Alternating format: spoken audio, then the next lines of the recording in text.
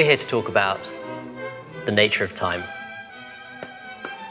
about what it is that makes us think that there's a particular direction to time or an arrow to time, about what it is that makes us think that moving into the past is somehow different to moving into the future. Now, on the one hand, this seems like a really obvious question to answer, right? Because when we see a scene playing out in our everyday lives, it seems immediately too obvious to us if we were to record that scene and play it backwards that we were doing so.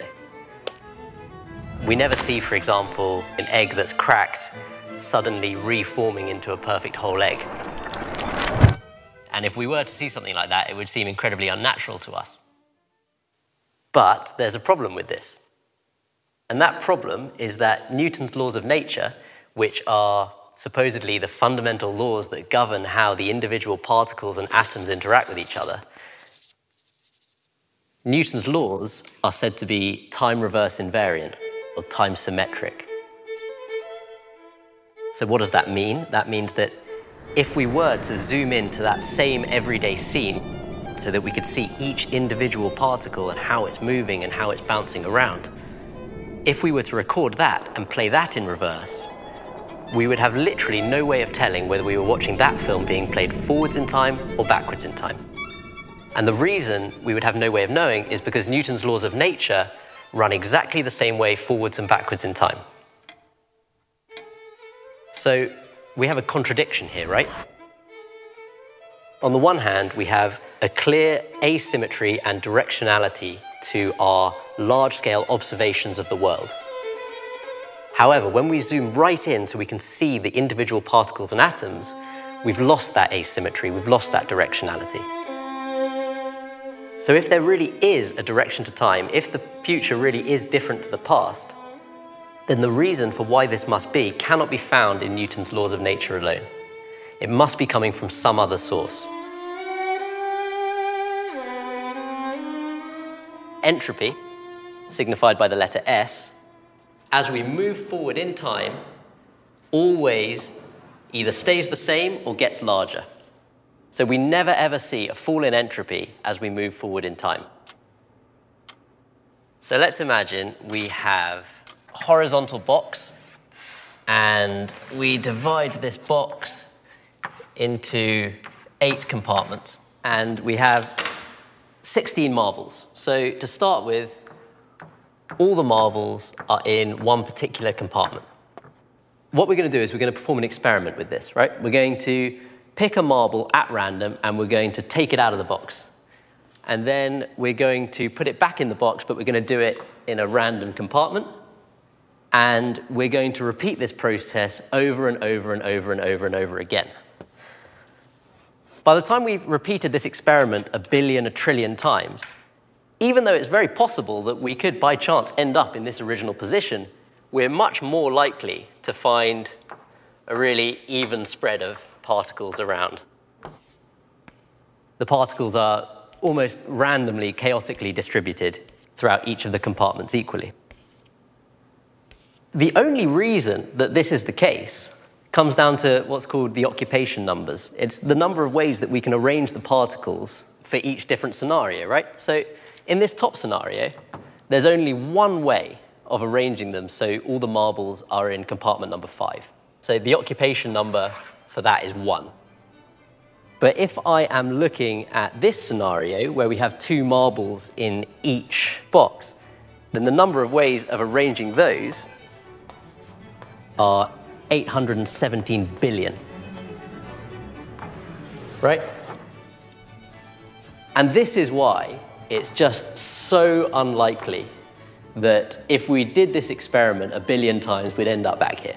Because there are just so many more ways of arranging the marbles so that they end up in this configuration than to arrange them so that they're all in compartment number 5. So this example highlights what we mean by entropy. And entropy is a really important concept in thermodynamics. And what it means is, how many ways are there of arranging all the particles in the system so that they give rise to these macroscopic features which I'm observing?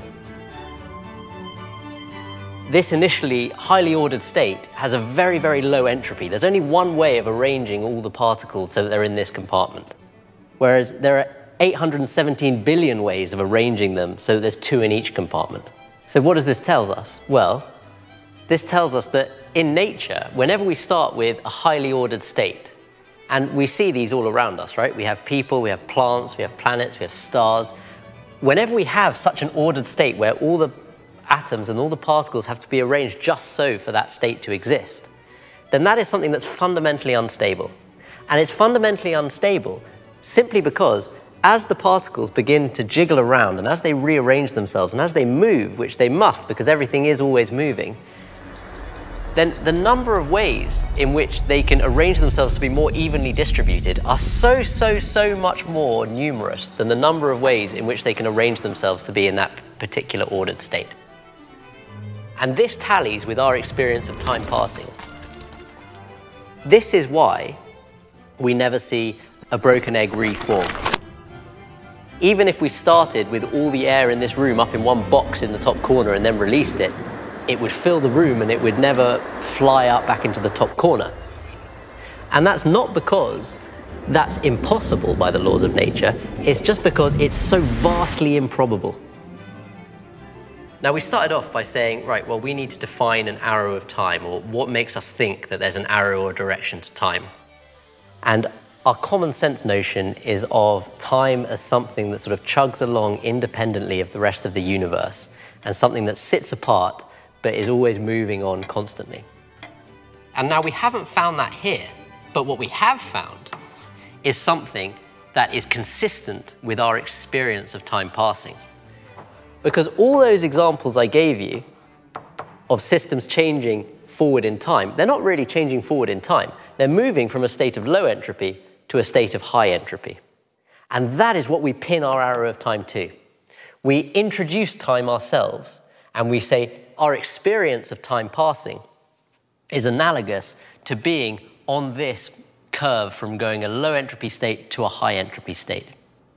We've talked about individual systems like the air in this room, or like a person, or like a planet, but really it's the universe as a whole that can be modeled as one of these closed thermodynamic systems. And it's that which gives a direction or an arrow of time to the entire universe. And now we have this very unusual picture that time is no longer something that's independent, that chugs along, but instead, time is just a description or a function of the arrangement of particles in the universe, right? Because the universe is one of these closed systems, and the universe itself is moving from a state of low entropy to a state of high entropy. We found a definition of time which is not independent and is not something sort of uncanny or otherworldly, but is really just a statement of the arrangement of particles in the universe, of how the universe is set up. Time is now something physical. It's something which is linked to the order and the chaos of the universe.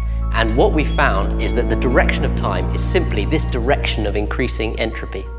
It's saying that you can start with all the order you want, you're always going to end up in this highly chaotic, disordered state. And it is that which makes us think there's an arrow of time. It's that which makes us think there's a direction of time. And it's that which makes us think that moving into the future really is different to moving into the past.